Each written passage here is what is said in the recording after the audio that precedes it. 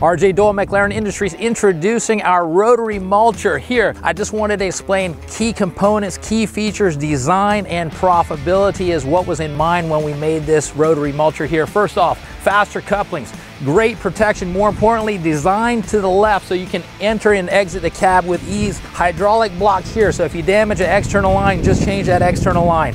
We've got a cut depth limiter that keeps the rotor speed going so you don't accidentally drop too fast and cut too deep. That's another important part of the design. We've got our hood here, which is hydraulically actuated. You control from the cab. Let that hood all the way down, recut your chips to where they're very fine and you don't have to haul away debris. We've got SKF bearings on both sides. Also, more importantly, we've got hardox on the internal side of the frame. And as you use this over the years, you're not gonna have to worry about wearing a hole into the internal part of your frame. So that's another great thing. These depth control guides here, these are also made out of hardox 450, and that's not gonna wear fast. It also keeps it light. Some companies use very thick ones, weighs the rotor down. And if you want profit in this industry, it's all about recovery time. This rotor shaft here is designed for a quick pickup. If it gets slowed down or you accidentally bog it down, it's gonna pick up faster than a lot of the other competitors, and that equals profit.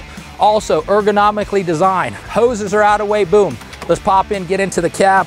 Got a step here, got grip tape on the top. We can turn, we can get in, not worried about falling off, getting in your cab, get back out with ease. So, if you're looking for a great rotary mulcher, give Mclaren a call. Go Mclaren, go extreme.